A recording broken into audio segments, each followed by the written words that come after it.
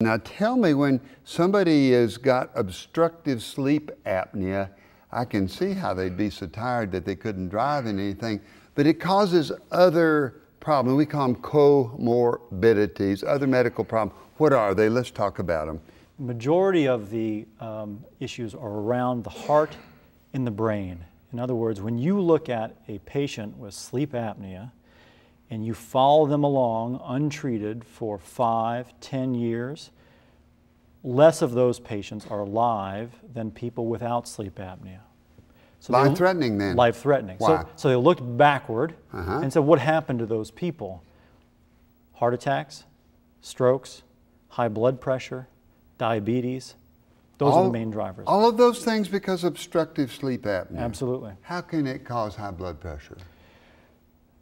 The same system that we all have built in that keeps us breathing is the same thing that leads to some of these comorbid conditions like you talked about. For instance, how does it do that? So when the airway closes, yeah, and the patient stops breathing, and the oxygen starts to fall, yeah, the alarm bells start to go off, and if you look at the amount of adrenaline coursing through your system over the course of that apnea, it's going up and up and up. It's like trying to wake you up, hitting you with bits of adrenaline. How long do people stay asleep when they've got that apnea, no breathing? How long does that last? It can vary. It's usually periods of tens of seconds, so at least 10 seconds, sometimes much longer.